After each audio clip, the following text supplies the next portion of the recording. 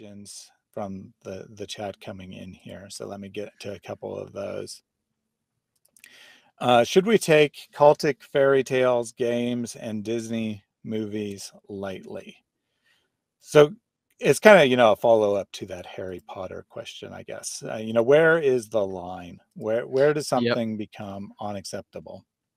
It depends on what you mean by lightly. Take them lightly. You know, there's a lot of people that have reverence for them that are Christians, and I don't think that's necessarily wrong.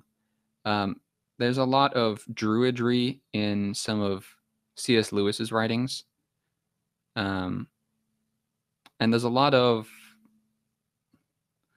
things in Catholic history that come through in Tolkien's writings that are kind of the same.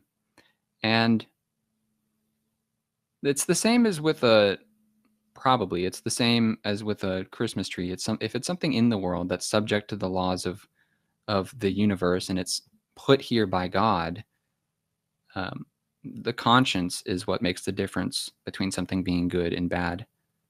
Not always, of course. There's obviously things that are clearly wrong. But if you watch a Disney movie, for example, because you want to have a nice time with your kids and watch a nice Disney movie, like, no problem.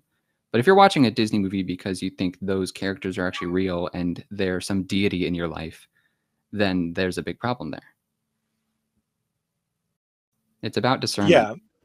Yeah, I would say something similar, that you don't want to take anything lightly. Like, you want to take No. everything seriously.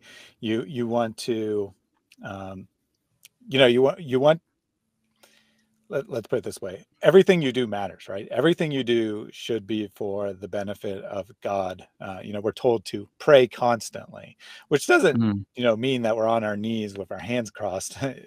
constantly, of course. Right. But everything we do is supposed to reflect the glory of God. And as Christians, we believe that we have the indwelling Holy Spirit, and that we are the image bearers of God, that we are his representatives on earth. So Mm-hmm. we don't want to take anything lightly in that sense.